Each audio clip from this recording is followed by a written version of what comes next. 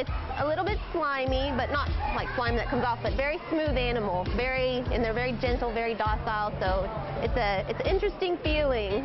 It was an offer I couldn't refuse. Stingray Bay exhibit supervisor Michelle Kamarick inviting me to join her in the 16,000-gallon saltwater exhibit that is home to 26 cow-nosed stingrays, 3 southern stingrays, oh yeah, and a few small sharks. We're standing in here with a relative of a hammerhead shark. Yes, we are. Matter of fact, there went one right there. But people are sticking their hands in here. Yes.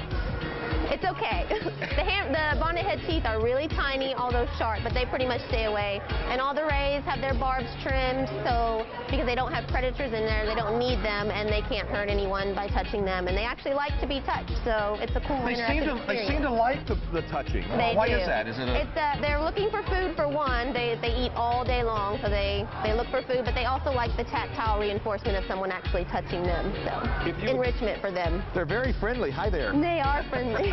They're actually one of the most gentle creatures I've ever worked with. They're personable. They all have their little personalities. I know them by name, so it's just very fun to work with them and it's a challenge to keep a saltwater environment in correct parameters. You know, we keep the temperature, the salt content, the pH, all of that in perfect parameters for like an ocean environment. So they're very happy in here. It feels like home in Oklahoma. As Michelle mentioned, they're always looking for food.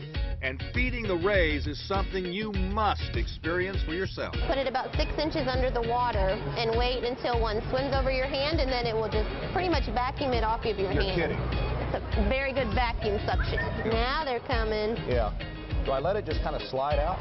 Well, you'll feel Oh, suction. gee whiz, yeah. Yep. That was a sucking action there, okay. Here you go. You hungry?